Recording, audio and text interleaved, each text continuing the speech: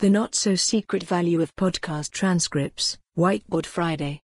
What are the benefits of transcribing your podcasts and what's the best way to go about getting them on your site? Niki Mosier breaks it down into 8 easy steps in this week's episode of Whiteboard Friday. Click on the whiteboard image above to open a high-resolution version in a new tab. Video transcription. Hey, Moz fans. Here's another edition of Whiteboard Friday.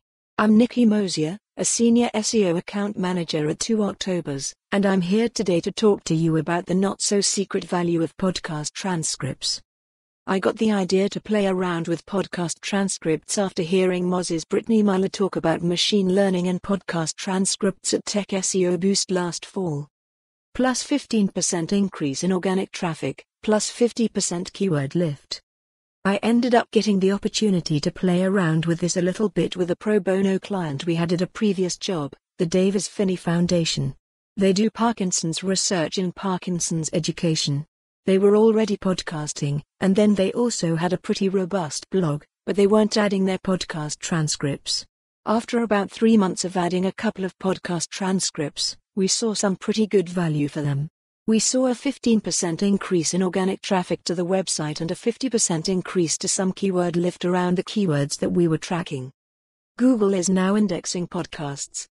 Why we think this is relevant right now, as you may know, Google announced, at I/O 2019, that they are indexing podcasts.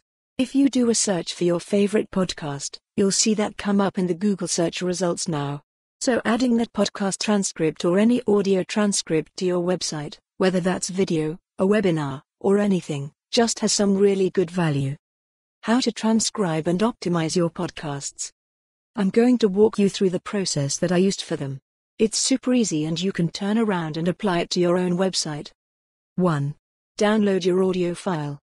So obviously, download the audio file, whether that's MP3 or MP4 or whatever you have, from your video, podcast, or your webinars if you're doing those. 2. Transcribe it. You need to be able to get that text transcript, so running it through either Temi or Otter.ai, both two resources that I've used, both really good. Otter.ai seems to be a little cleaner out of the gate, but I would definitely obviously go through and edit and make sure that all of your text and speaker transitions and everything is accurate. 3.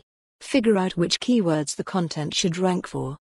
Next up is figuring out what keywords that you want that content to rank for. So doing some search volume research, figuring out what those keywords are, and then benchmarking that keyword data, so whether your website is already ranking for some of those keywords or you have new keywords. For more on this story, visit the news article link.